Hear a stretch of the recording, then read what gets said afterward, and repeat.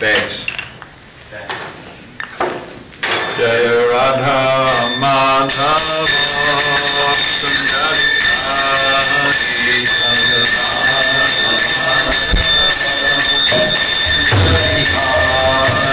Jaya Radha Madhava Kunjari Hari Jaya Radha Kunjari Hari Vijana Bala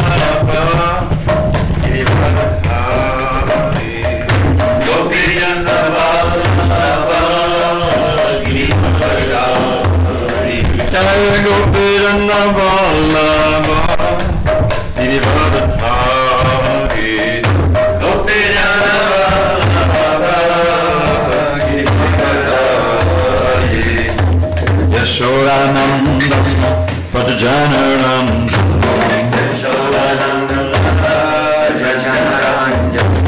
Yashodanandam Pajanaram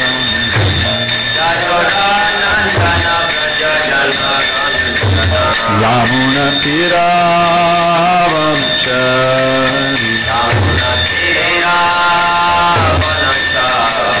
Yamuna Tiravanchari Jaya Radha Madhava Kunjari Hari Jaya Radha Madhava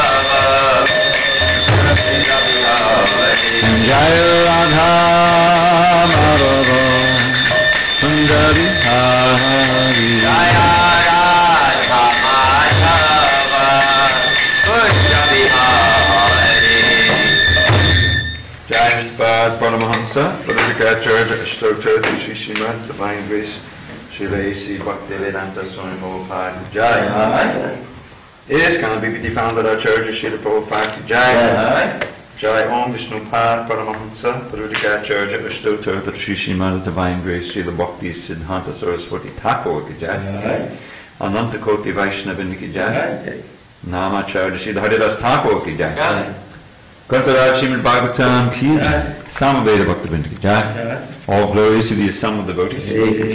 All glories to the assembled devotees. All glory to the assembled devotees. All glory to Shri Guru and Gauranga.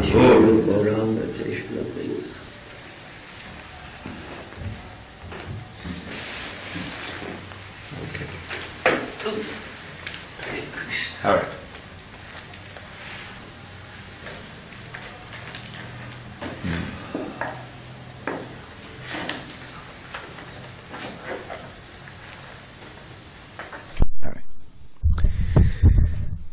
Narayanam namaskritya Narang chaiva narottamam Devim saraswatim vyasam Tato jai mudiriyet. Okay, before we begin, I want to broach a subject. I was hoping Balaram would be here, but we can fill him in later. I travel to a few temples, and every temple where I travel, they say the English to the Guru Puja song before we sing. And I'm thinking we should do that here. It would be much smoother transition at the end. We just go right into Damodarashtaka. And we do it for Tulsi Puja. And what do you think? What is your feeling about that? Or Janjanandana Prabhu? It's all nectar. Okay, it's all nectar. I'll take that as a yes. You won't object? No one will object? Okay. I don't know how it happened that they do it after here, but everywhere else in the world they do it before. So, what do you think, Balram? What's that? To say the English to the Guru Puja song before we sing the song, rather than after. Every other temple, you go to L.A., you go to Toronto, you go to, Say it before? yeah, everyone says it before. Yeah, because this is the only temple maybe you've ever noticed it. So we'll try. I don't think there's anyone else to make a decision. If you're on board, Rajendranathana is on board. And any objections? Passed. Okay. Narayanam namaskritya Narang chaiva narottamam Devim saraswatim vyasam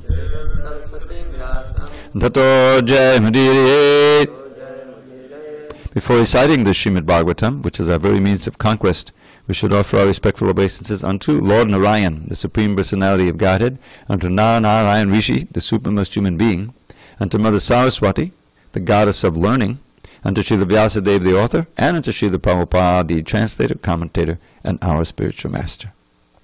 Nashtaprayesha Bhadreshu Nityam Bhagavata Sevaya Bhagavatyuttama Shloke Bhakti Bhavati Naishtaki. By regular attendance in classes on Srimad Bhagavatam, by rendering devotional service to the pure devotee, all that is inauspicious within the heart is destroyed almost to nil, and loving devotion to the Supreme Lord, who is glorified in transcendental songs, is established as an irrevocable fact. Om Namo Bhagavate Vasudevaya.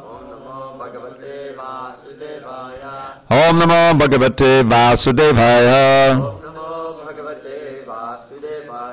Om Namo Bhagavate Vasudevaya. Om Namo Bhagavate Vasudevaya. On this 31st day of October 2018 in SanDiego, we're reading from Srimad Bhagavatam, translation and commentary by His Divine Grace A.C. Bhaktivedanta Swami Prabhupada. Canto 4, the creation of the fourth order. Chapter 7, the sacrifice performed by Daksha. Text number 43. Now, just a warning, this is another unusual meter, so watch out. Not as difficult as the other one, but... Okay. Gandharva Uchuhu Angshang Shaste Deva Marityadaya Ete Brahmendradya Deva Ganarundha Poroga Krida Bandham Vishwamidam Yasya Vibhuman Tasmai Nityam Nata Namaste Karabama Gandhava Uchuhu Angshang Shaste Deva Marityadaya Ete Brahmendradya Deva Ganarudha Paroga Krida Bandham Vishwamidam Yasya Vibhuman Tasmai Nityam Nata Namaste Karabama. Please chant. Gandhava Uchuhu Angshang Shaste Deva Marityadaya Ete Brahmendradya Deva Ganarundha Porogaha Krida Bandham Vishwamidam Yasya Vibhuman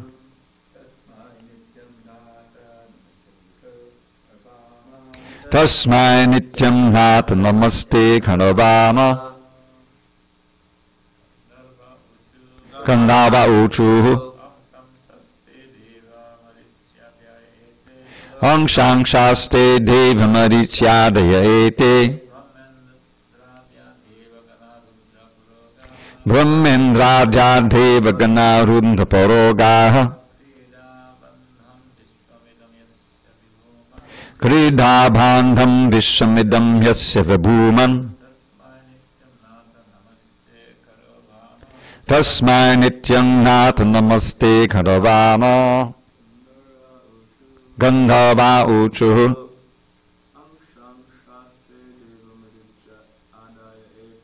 Angshang Shaste Deva Marityadaya Ete Brahmendradya Deva Ganarundha Porogaha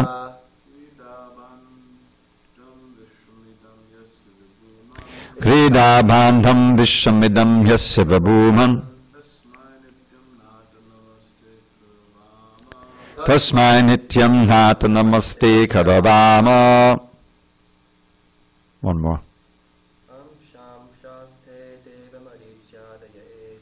Angshang shaste devamarityadayete. Brahmendraja devaganarunda parogaha. Krida bandam vishamidam yasya vabhuman. Tasmai nityam nata namaste karavama. Gandharvaha. The Gandharvas, Uchuhu, said, Angsha Angshaha, parts and parcels of your body. Te, your, Deva, dear Lord, Marichi Adayaha, Marichi and the great sages. Ete, these, Brahma Indra Adyaha, headed by Brahma and Indra.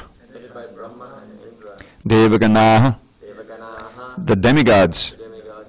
Rudra Purogaha, having Lord Shiva as the chief. Krida Bandham, a plaything. Vishwam, the whole creation. Idam, this. Yasya, of whom. Vibhuman, the Supreme Almighty Great. Tasmai, unto Him. Nityam, always. Nata, O Lord. Namaha, respectful obeisances. Te, unto you. Karavama, we offer. Translation. The Gandharvas said, Dear Lord, all the demigods, including Lord Shiva, Lord Brahma, Indra, and Marichi, and the great sages, are all only differentiated parts and parcels of your body. You are the Supreme Almighty Great. The whole creation is just like a plaything for you. We always accept you as the Supreme Personality of Godhead, and we offer our respectful obeisances unto you. So they're offering obeisances to Vishnu, who has now appeared in the sacrificial arena. Purport. In the Brahma Samhita, it is said that Krishna is the Supreme Personality of Godhead. There may be many gods, from Brahma, Lord Shiva, Indra, and Chandra, down to the rulers of the lower planetary systems, the presidents, ministers, chairmen, and kings. In fact, anyone can think that he is God. That is the false, puffed-up conviction of material life. Actually, Vishnu is the Supreme Lord, but there is even one above Vishnu, for Vishnu is also the plenary portion of a part of Krishna. In this verse, this is referred to by the word Angshangshaha, which refers to a part and parcel of a part and parcel. There are similar verses in the Chaitanya Charitamrita which indicate that the Supreme Lord's parts and parcels and again expand into other parts and parcels. As described in the Srimad Bhagavatam, there are many manifestations of Vishnu and many manifestations of living entities. Vishnu manifestations are called Svangsha, partial manifestations, and the living entities are called Vibhinangsha. The demigods, like Brahma and Indra, have been promoted to such exalted positions by pious activities and austerities. But actually, Vishnu, or Krishna, is the master of everyone. In the Chaitanya Charitamrita, it is said, Ekale Ishvara Krishna Ar Sababhritya. This means that Krishna alone is the Supreme Personality of Godhead, and all others, even the Vishnu Tattva and certainly the living entities, are his servitors. All right, I'm just going to mark this for investigation. Baladev is the immediate expansion of Krishna. He also engages in the service of Krishna, and certainly the ordinary living entities are serving. Everyone is created constitutionally for serving Krishna. Here the Gandharvas acknowledge that although the demigods may represent themselves as the supreme, actually they are not supreme. Real supremacy belongs to Krishna. Krishnastu Bhagavan Swayam is the statement of Srimad Bhagavatam. Krishna is the only Supreme Lord. Worship of Krishna alone, therefore, includes worship of all the parts and parcels, just as watering the root of a tree also waters all the branches, twigs, leaves, and flowers. Om Jnana Timarandasya Jnanandana Shalakaya Chakshura Unmidatam Mena Tasmai Shri Gurave Namaha. I was born in darkness of ignorance, but my spiritual master, Srila Prabhupada, opened my eyes with the torchlight of knowledge. I offer my humble obeisance unto him and all members of Sri Parampara. So this is the difference between the demigods and the demons. When the demigods see Vishnu or feel his presence, they glorify him, and they recognize their own position. Sometimes we find demigods such as Indra kind of deviating a little bit from that and forgetting his position, and then Krishna has to bring him back. But eventually we find Indra, he totally surrenders, he's so sorry, he offers prayers, unlike the demons, who really cannot abide that there's someone supreme above them, and therefore the big ones are actually killed personally by Krishna. So that mentality of deference and surrender to the Lord is what differentiates the Suras from the Asuras. And then there's a whole millions and trillions and countless quadrillions of living entities who are just unaware of God or the demigods or anything. They're just aware of their own situation in the material world. Just think of lower animals and insects and everything. Very, very compromised and constricted view of the world, basically just eating and sleeping and fearing and mating, which is very rudimentary kind of living. But that's the destination, not the ultimate destination, but the preliminary destination of those who reject their actual identity and try to become lords of this material world. And this is the roiling ocean of living beings that we're living in right now. But because we're human beings, we have the opportunity to hear the Srimad Bhagavatam and actually understand our position and what's going on in the world. So this idea of the Lord expanding is prominent here, and because the first word, Prabhupada, ang-shang shangsas, means a part of a part, as Prabhupada said, parts and parcels of your body. And Prabhupada is recalling near the beginning of the CC, where you find a description of Nityananda, who is Balaram, but it is, and then he expands as Mahavishnu, so eventually you get ang-shang shang-shang shastata. You remember the verse at the beginning of the CC, you look it up. So that's the part of the part, but there's two categories there. One is the svankshas, one is the vibhinangsha. Vibhina means separated. That's completely separated. Bhinna. So that's us. We have Krishna's qualities in very minute degree, but we can manifest. We have 50 max, and even those. We don't really manifest very much, but the pure devotees can manifest them to the degree that a human being can do so. But then there's 5 qualities which no living entity can possess. But great beings like Shiva, who's not a living entity, is not Vishnu, manifest. It says, Ata pancha gunayesha angshena gadishadasu sada swarupa sampradrak sarva gyo nitya nutanak satchidananda sandranga sarva siddhina shevita. So these 5 are there in Shiva, but can't be there in the living entities. Sada Swarupa means always situated in his constitutional position. Shiva doesn't fall into Maya, although he was bewildered a little bit by Mohini Murti, but that was a special situation. But he's Sada Swarupa, Sarvagya. Now, interestingly enough, I investigated this, and in Prabhupada's translation there in the CC, because these qualities are listed in the Chaitanya Charitamrita Madhya Lila. He makes the point. These are Krishna. Shiva has them in a partial quality. He doesn't have these qualities in the same degree that Krishna has. So he's Sarvagya, which means omniscient, but he's not omniscient in the same degree that Krishna is. It's just like perfect, more perfect, most perfect. In English, if you do that in your 8th grade paper, you say, no, you can't have. Either you're perfect or you're not perfect. It's one of these English words that is supposed to not be able to be degrees of perfection. But Prabhupada blew that away, There's perfect, more perfect. Krishna's pastimes in Dwarka are perfect. Those in Mathura are more perfect, but in Vrindavan, most perfect, like that. So it's like that with these qualities of Shiva. Sarvagyo Nityanutanak, ever fresh, ever youthful. He never ages, Every living entity as the Atma, they age. The body ages eventually. Satchidananda Sandranga. His limbs are concentrated Satchidananda. So Satchidananda Sarva Siddhi Nishevita, and he has all the mystic powers that manifest like that. So that's Shiva, but Krishna is even, but the Vishnu forms have an additional 5 that even Shiva doesn't have. Atochanda Guna Panksha Ye Lakshmi Shari Varchana Avachincha Mahashakti Koti Brahmanda Vigraha Avataravali Bijam Hatatika Didayaka Atmana Magana Karshi Jame Krishna Kilabada. So these 5 qualities are present in the Vishnu forms, but even more perfectly and voluminously in Krishna.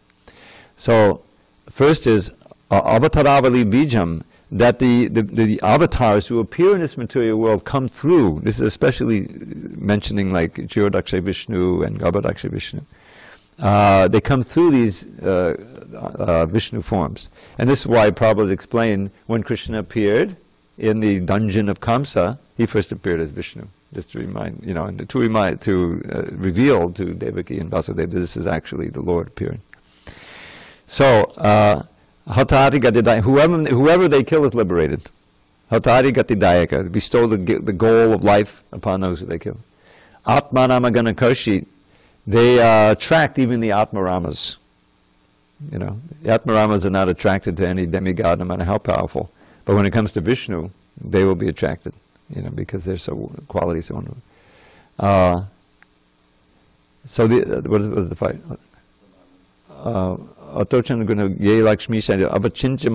So filled with all kinds of amazing potencies. This is mentioned in the Brahma Samhita. What is it? Yakarnanavadaleba dadismayoga nidramananda jagadanam saromaku adhara shaktim avalami param samuni. He has all of these shaktis by which he manifests the creation. This is not present in the other, in even Shiva. So it says, let's see. So then there's 5 unique qualities, 4 unique qualities that only Krishna has.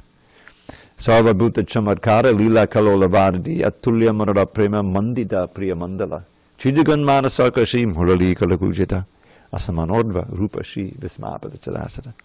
And these expand and are manifest in the highest realm, especially Gokula in Goloka Vrindavan. So Sarva Bhuta Chamatkara Lila Kalola Vardhi. He's an ocean full of these waves of Lila that astound everyone who perceives them, who hears about.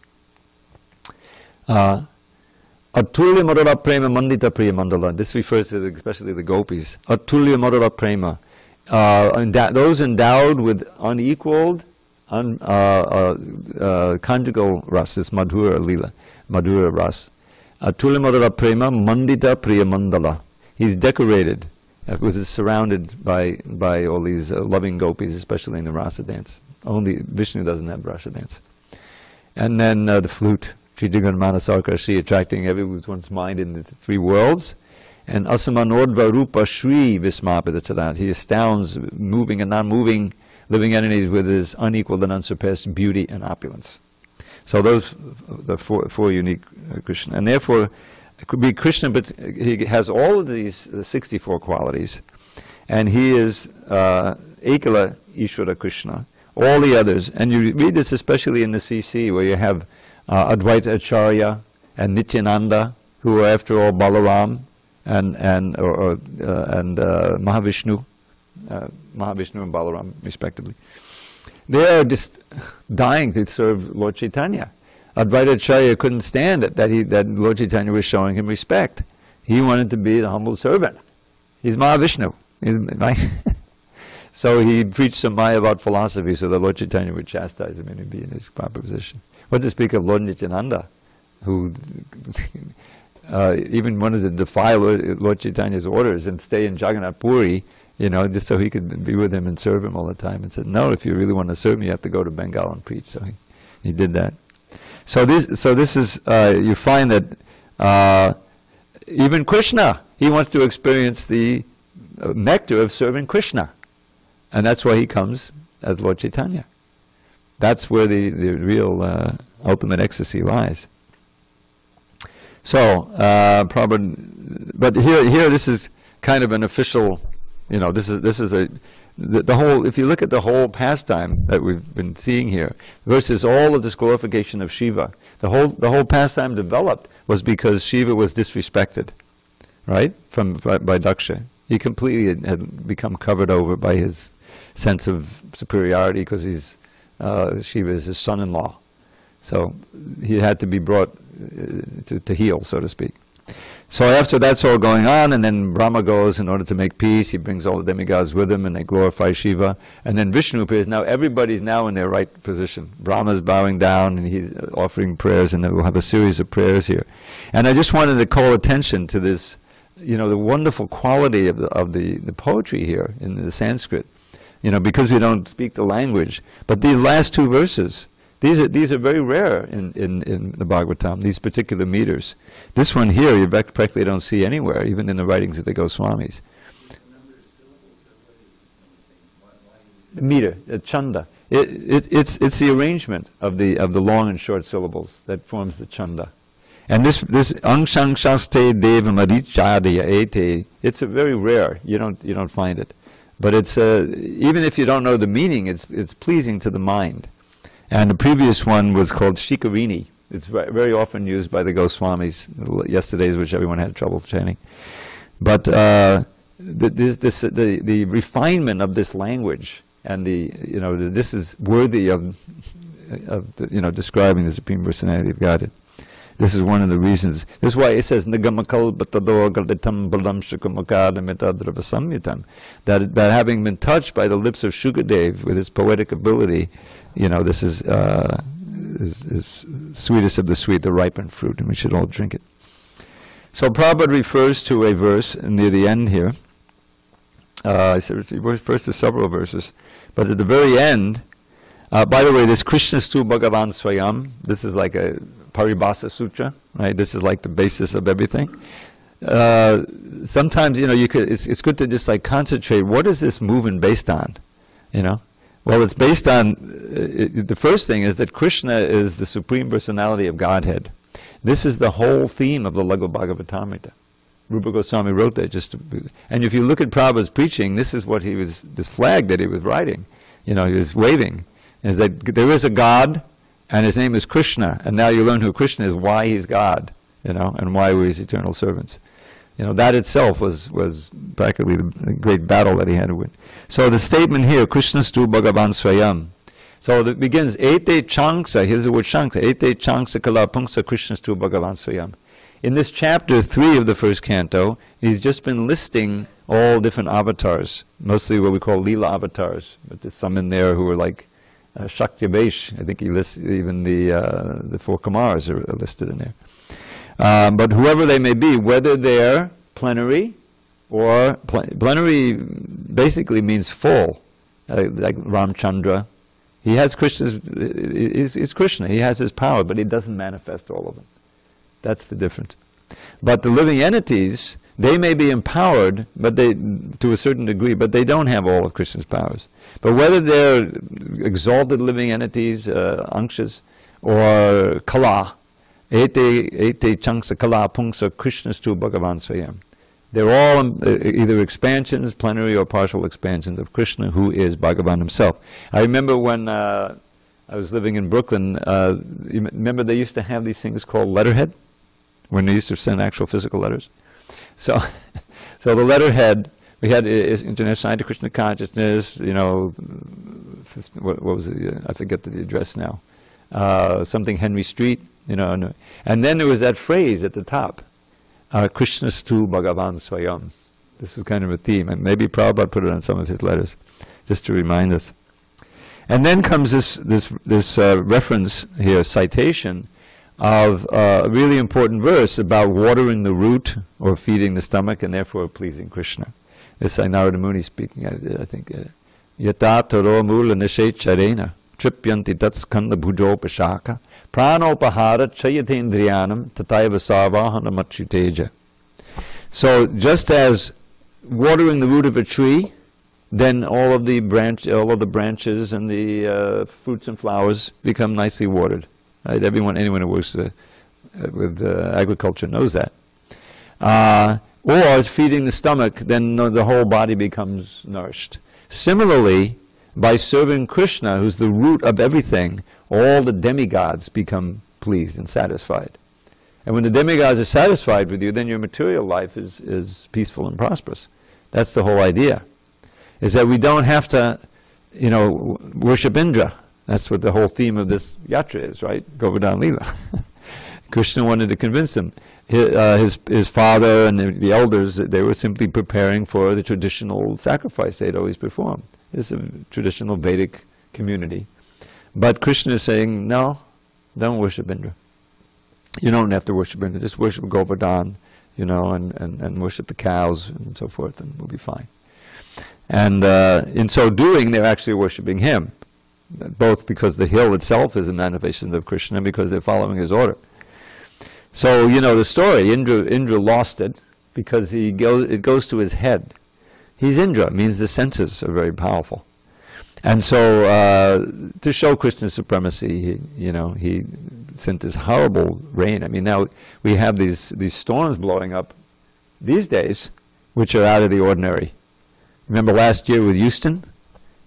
It was just like that, right? The big storm comes and it just stops and pours down an enormous amount of rain. The damage was, I was just reading, like $130 billion or something like that. It's disastrous. So Indra thought he was going to do that. I mean, it was really quite dangerous because all the cows would have drowned, all of the people would have drowned. But he completely lost it. So Krishna brought him low by showing that. So that's the idea, is that we don't have to worship anyone else. That's what real faith is. That's what Lord Chaitanya defines as faith. Shraddha shabde, vishwas kohe, sudridha nishchoy, Krishna bhakti koile, sarvakaram kritahoy. So it's worth memorizing this definition of faith, very important. So this word shabde, right, in Bengali is kind of an idiom, means it's defined as, right? Shraddha shabde, vishwas kohe, sudridha nishchoy. Firm, unbreakable conviction. Sudridha nishchoy, vishwas. That, what? Do you know? Bhaktazak, who can say? No, not exactly. What is it? More or less, yeah. That just by practicing Krishna consciousness, not worshipping anyone else, not diverting your attention, just doing the things, and that means doing your material things in Krishna consciousness too, like in the Bhagavad Gita. All my aspirations will be fulfilled. I don't have to do a little for Krishna, a little for Maya, worship this god, this goddess, this god, this goddess, and also, Lakshmi Narayan. That's an offense to the holy name, second offense.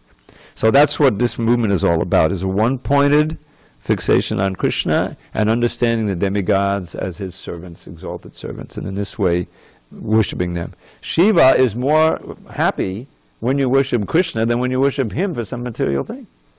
When we recognize him as the greatest Vaishnav, right? Vaishnavanam Yatha Shambhu, he's more pleased than if you're going to worship him for some material thing, Like Vikasra, this is like the extreme example.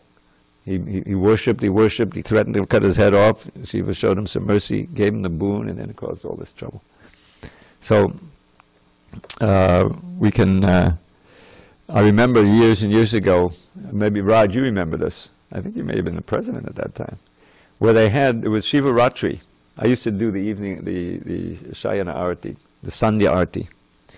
So I opened the curtain and it's Shiva Ratri, and here's our old friend, Dr. Devuri, and he seemed to be dressed up as Durvasa Muni, I'm not sure, but he was, he had these robes on and the hair, and they had the Shiva Linga, a big one, right up there where the fountain is, or next to the fountain.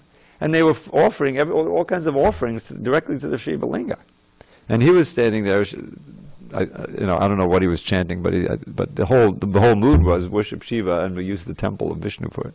So this is not right. But I couldn't do anything. I was in the middle of the arati. So I said, all right, next year I'll conduct it, So we read from the 4th canto, the song of Shiva, where he prays that the Lord will manifest to him. and we sang, what is it, Bolo Krishna, Chatu, there's kind of a thing that we don't sing anymore. In Panchamukhi, it's a Hare Krishna Kirtan, and describing how Brahma and Shiva are also chanting the Hare Krishna mantra within the Kirtan. So I made it very clear in other passages from Prabhupada's books we're reading. And if you want to offer the Shiva Linga, fine. You take the prasadam, and then you give the Shiva Linga the remnants. And this is the proper way of honoring the Shiva Linga. So it's... At least what? At least in Krishna's temple. Yeah. So, I mean, that was... But you can see there's a lot of misconceptions, amongst immigrants. They raised in a certain way. And it's almost, this is one of the reasons Prabhupada left India. Because there was so much, wrong information that people were absolutely sure was true. They learned it from childhood about the gods, about Krishna, So he came to a place where nobody knew anything about anything. And if he found some that were really ready to listen to him, they could be actually infused with the actual thing and develop faith, real faith in Krishna alone. And then he went back to India. And now in India, his movement is like 10 times bigger than anyone else. Very intelligent. I wanted to leave a little time for reading a little more from the Gopal Champu about Damodar Leela. Am I authorized? Okay. Unless there's some urgent comment on these points. Tomorrow we'll hear about from the Vidyadharas. Okay, I'm looking at... All right, so here we go. This is from the first half of the Gopal Champu. And I discovered something very interesting. There's also a description of Krishna's later Leela, but it takes place in the context of Vrindavan. The poets are describing Krishna's later Leela to Krishna himself and the Gopas and Gopis in these evening sessions. They're hearing Krishna Katha.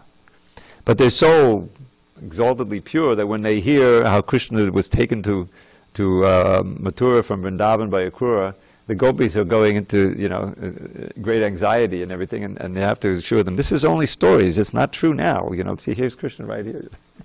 This is the sensitivity. So the whole thing takes place in Vrindavan, but they're telling the pastimes for both Vrindavan, Mathura, and Dwarka Leela. Okay, so I think this is where we were. Let me just confirm here.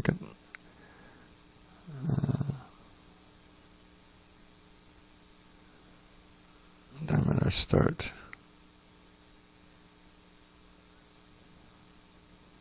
Yeah, okay. So, Mother Yashoda has put the milk in order. The problem of the boiling milk solved, Mother Yashoda, still unaware of all that had happened, began to search for her small son. Although she did not find him, she could understand what he had done. Filled with both delight and wrath, she burst into laughter. At first, Mother Yashoda was worried and restless. Then, remaining invisible, Goddess Yogamaya spoke some words from the sky, words informing Yashoda of Krishna's actions. Those words were the cause of Mother Yashoda's laughter.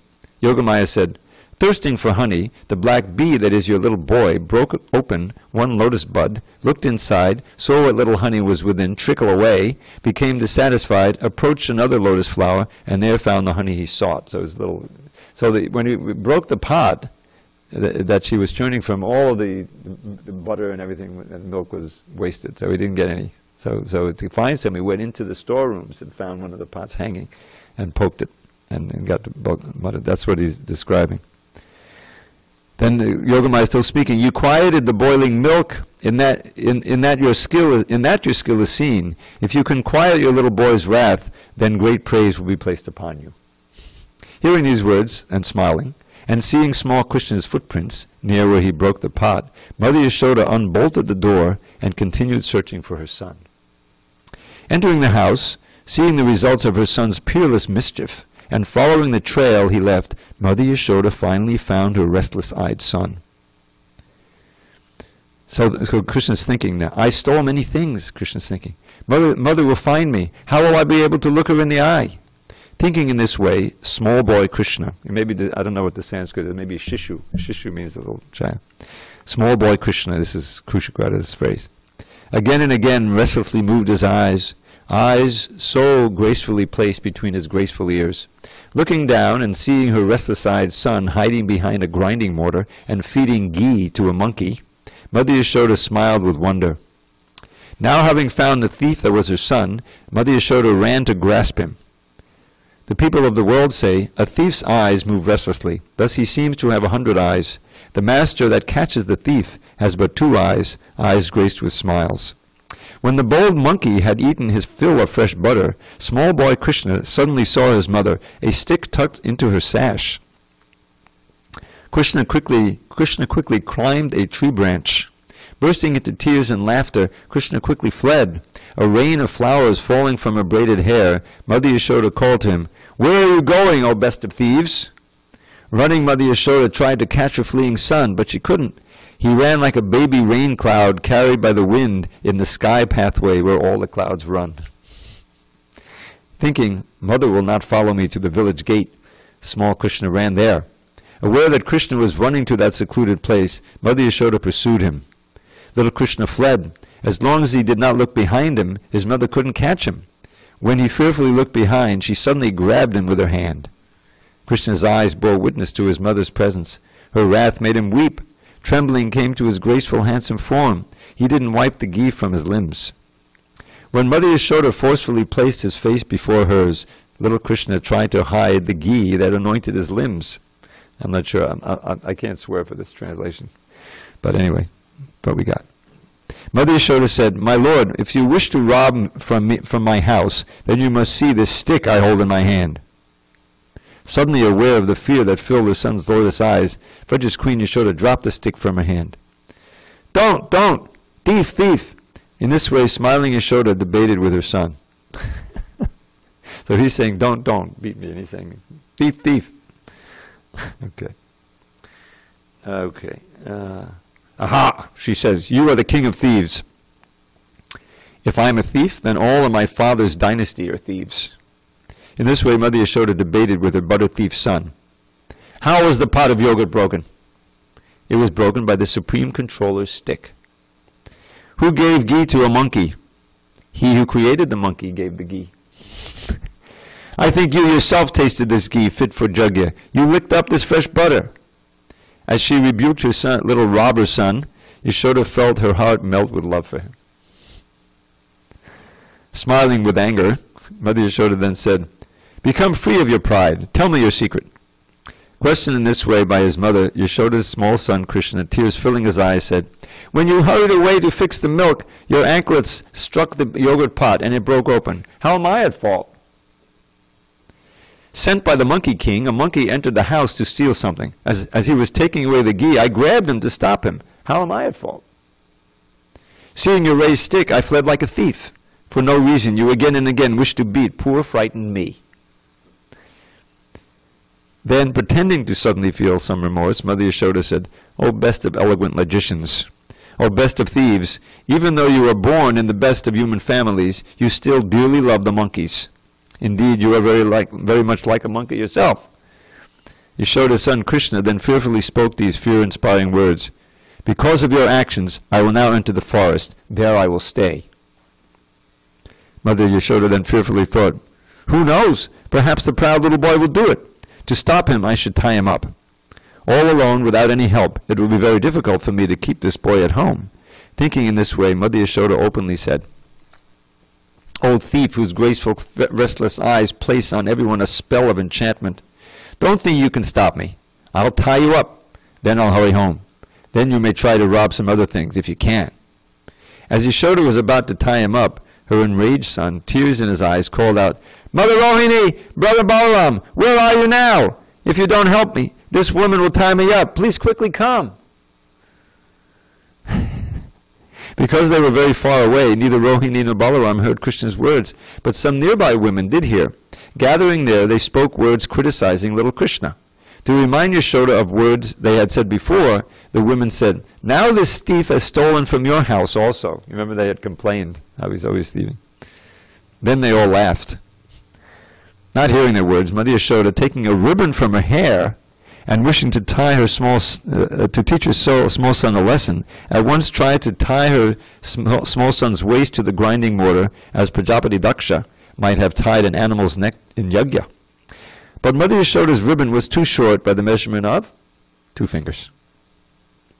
Taking another ribbon from her braids and tying it to the first, Yashoda saw that the combined ribbons were still too short by 2 fingers. Yashoda was very surprised. Many other ribbons were offered by the other women. Still, all the ribbons tied together were not long enough to reach the farther shore of the shoreless ocean of Krishna's small waist.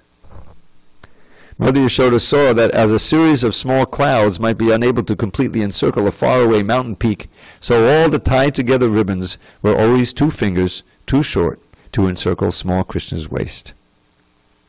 Okay, a little more and then we'll stop. Watching all this and speaking many joking words, the ladies of Braja said, "O Queen of Braj, we told you that your son is a powerful magician. He makes even the famous robber Kapolaka tremble in fear. Gleefully enjoying what he violently took from others, your son now glistens with great splendor."